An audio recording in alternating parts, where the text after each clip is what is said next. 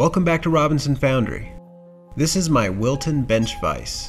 It's an integral tool in my shop and I use it all the time. In fact, it's been in almost every single one of my videos. It really has seen its better days though, and it's in need of a restoration and a new set of jaws, so that's what I'll be doing in this video. First, I went to work removing the old jaws.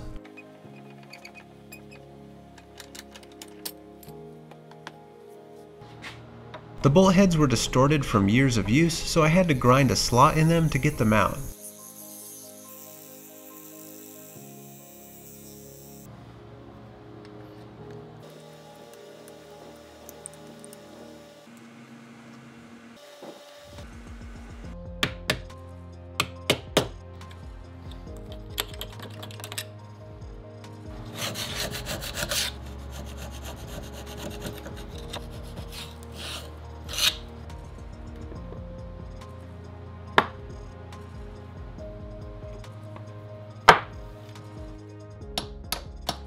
Once I got the jaws off, I started disassembling the rest and cleaning the parts as I went.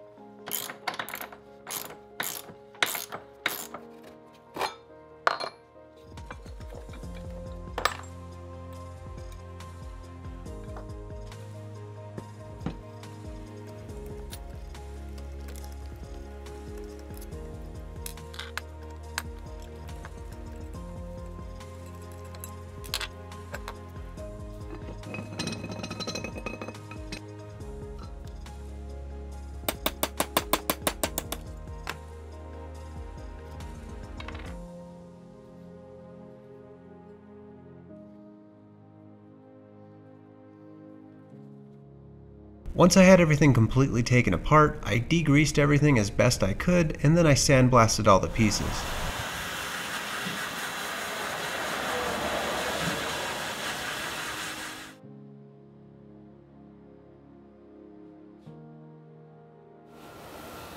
Most of the steel parts on this vise are pretty beat up, so not much could be done about fixing the dings from someone hitting them with a hammer.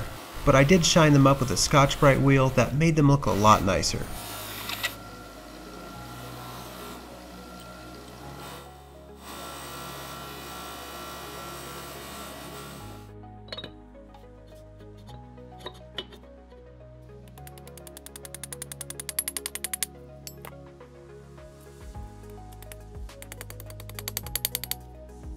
I chose this light bluish gray color to give the vise a vintage look. It's an oil-based industrial enamel, so it should hold up to a lot of abuse.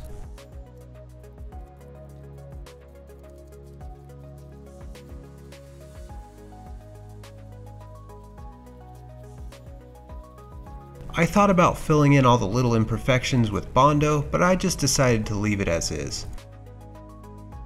I gave the vise 2 coats of paint and then I let it dry for a week before reassembling it.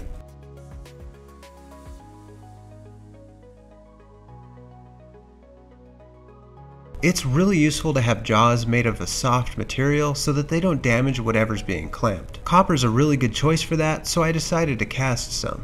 I designed and 3D printed some very simple patterns and then used them to make a simple sand mold using an oil bonded sand called Petrobond.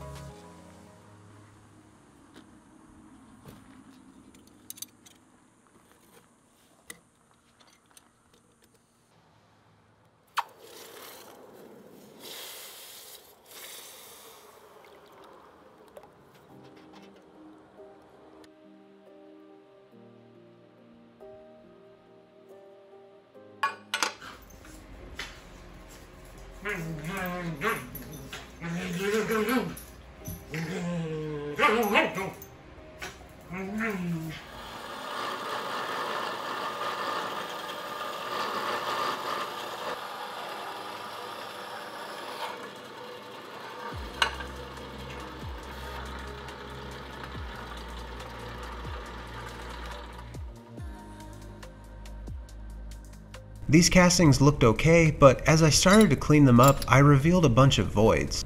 I've run into this problem before, and I'm not entirely sure what causes it. I only see this in large copper castings and only in Petrobond sand, so my theory is that it's something to do with the oil in the sand. I've already ruled out other possible causes, such as poor copper quality and gas absorption during the melt by melting copper from different sources and pouring into various molds, such as steel and graphite. I only ever see this problem in Petrobond sand. In the interest of finishing this project, I decided to finish machining these jaws, but I'll be revisiting this in an upcoming video. The machining was really straightforward on these. I simply squared them up and then drilled and counterbored the holes.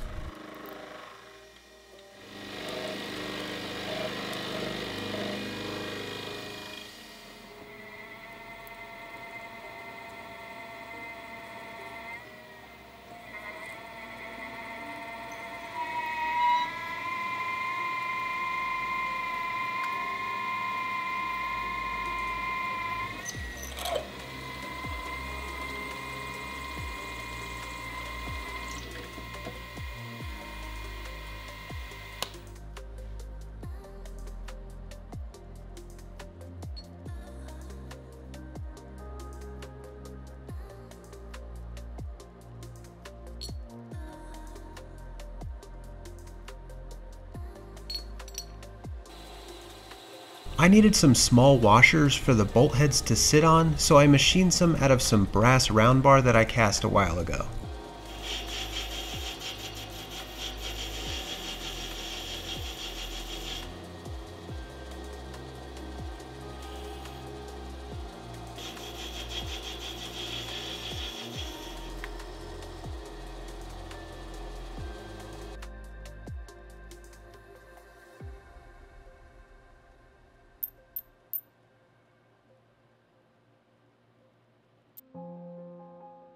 Well, with all the pieces ready to go, all that was left to do was to put everything back together.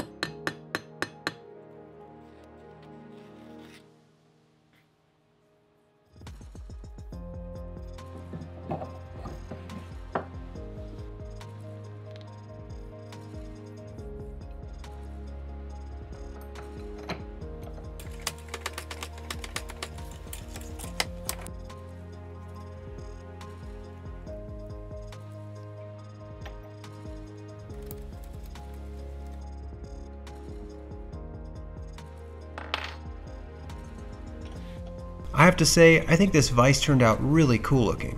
The voids in the copper jaws don't look great, but the jaws will still work. This wrench is a good example of something that would be really difficult to grab hold of with the hardened steel jaws. I didn't clamp this very tight, and yet the copper still grabbed hold of it really well.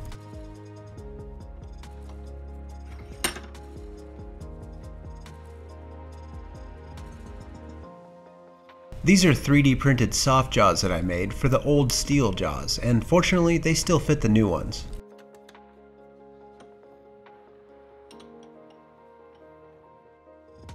Well, I hope you enjoyed watching this restoration project, and if you did, please let me know what you think in the comments, give the video a thumbs up, and subscribe for future videos.